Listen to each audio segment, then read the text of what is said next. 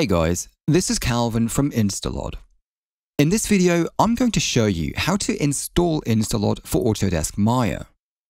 To install InstaLOD for Autodesk Maya, download the latest available version from your InstaLOD Cloud account and copy the InstaLOD Maya integration MEL script file into the Maya scripts folder, which is typically located on your C drive in Documents, Maya, Scripts. Autodesk Maya can now be started.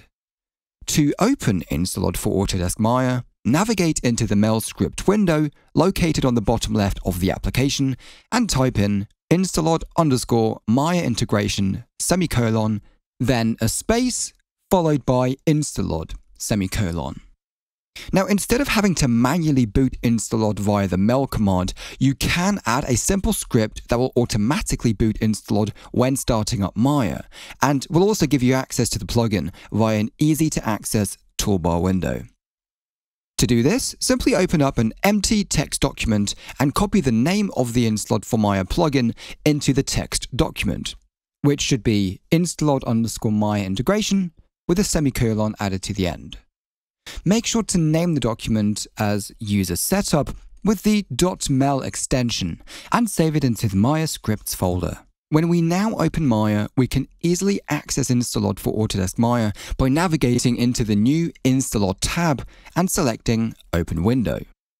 On your first startup of InstaLOD for Autodesk Maya, you will be required to navigate InstaLOD to the InstaLOD pipeline folder location.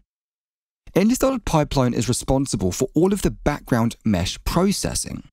If you don't already have InstaLOD pipeline downloaded, you can do so from your InstaLOD Cloud account. Once the InstaLOD pipeline path has been specified, InstaLOD is ready to be used.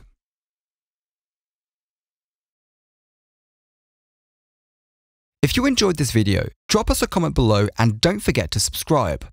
For the latest news about InstaLOD, please visit our website and follow us on Twitter. You can find all of the links in the video description below. Thanks for tuning in, and I'll see you in the next one.